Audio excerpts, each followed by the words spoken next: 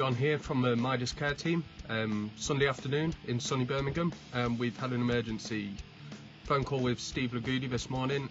Machine Head's Pro X surface took a veer last night, so I am currently on my way to the Kidderminster Service Centre so we can get that console booked in, turn it round as quick as possible. Let's go. In even sunnier Kidderminster now, we made it to the office. Dale's come to help me give it a lift when it comes here in the van. So we've got Danny on his way up from London. He's going to drop it off. We're going to be looking at it tomorrow when the rest of the care team are in, because it's a bit of a ghost town at the moment. You're probably wondering how this actually helps Machine Head, but luck would have it, their show tomorrow night is in Manchester, 5 minutes away from our office. So they're going to have Pete Sadler and the gang going to drop them off with a fully operational dry surface.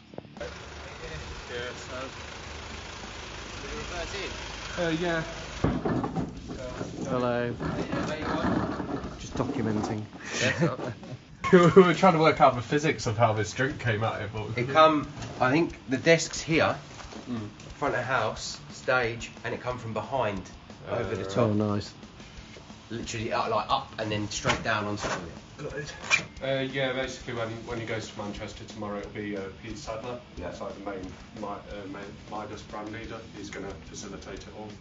So he asked me to take home even though they've got them in Manchester. So he just asked me to make sure they come out. I think that's his fudged. Yeah. I'm going to make a phone call before I leave.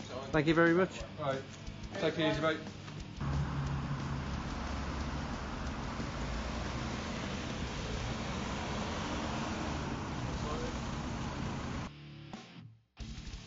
Here we are with the Machine Head Pro X. It's all back together now. It's been stripped down, fully inspected, running some tests overnight on it.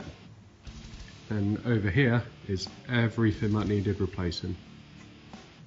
That is every single surface PCB plus the surface router.